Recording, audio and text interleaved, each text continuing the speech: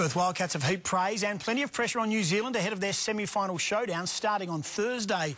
The Cats declaring the Breakers should be wary of the reigning champs.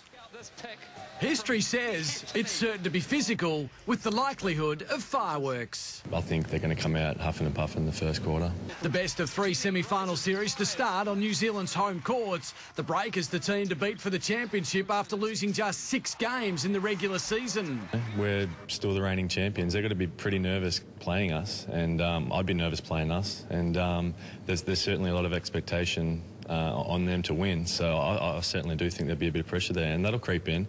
Whether they think it will or not, it's definitely going to creep in. They're the ones that are going to have a lot more pressure with they're playing the national pride that it's New Zealand versus Australia, which is fine because we're representing Australia. The Wildcats banking on their big game experience to cause the upset. The reigning champs needing a repeat of last season's finals performance from Kevin Lish. He's a big-time player. He likes the 1HD games, and he likes the commentators talking about him. So I think when the cameras come on, he'll put his pretty smile on and he'll be okay. To avoid any distractions ahead of Thursday's clash, both sides have refused to travel to Melbourne for tonight's MVP awards. The decision expected to be costly. A fine of around $10,000 per club is hovering over their heads. Lockie Reid, 10 News.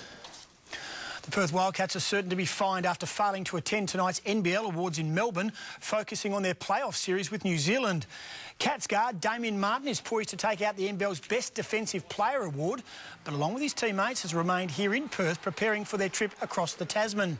Teammate Brad Robbins and coach Rob Beveridge also snubbed the awards after a decision by the Breakers to boycott the event.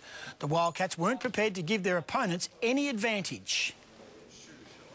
I wasn't happy about it, but I was prepared to go over. I think they probably should have done that as well. Both teams face a $10,000 fine for breaching licensing rules.